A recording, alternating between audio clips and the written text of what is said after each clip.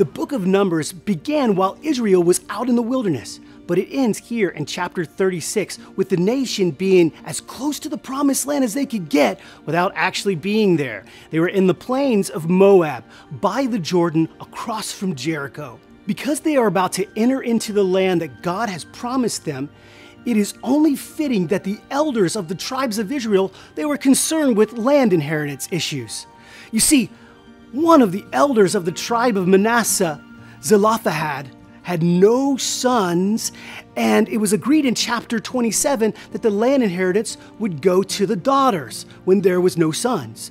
But this was a problem. What if the daughters married outside of the tribe?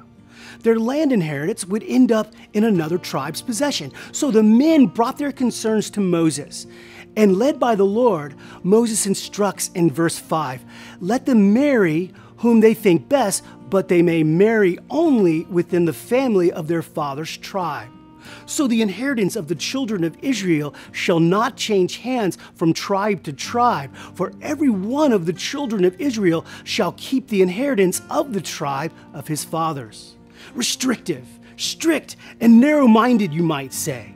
But what was at stake was more than just an inheritance. It was spiritual ground, and the possession of this ground defined not just the tribal boundaries, but their trust in their God to give it to them. Amos chapter 3, verse 3 begs the question, can two walk together unless they are agreed? As parents following our Lord Jesus, we make sure that our children know that marrying outside the tribe of Christianity is not acceptable. It's without question, non-negotiable. Paul tells us in 2 Corinthians 6:14 that we are to not be unequally yoked together with unbelievers. For what fellowship has righteousness with lawlessness? And what communion has light with darkness? Heaven forbid that we lose spiritual ground to darkness, being unequally yoked. The Lord has just the right spouse waiting for our children within the Christian tribe.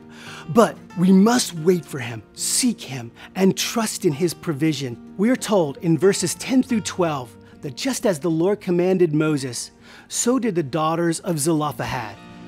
They were married to the sons of their father's brothers. They were married into the families of the children of Manasseh, the son of Joseph, and their inheritance, well, it remained in the tribe of their father's family.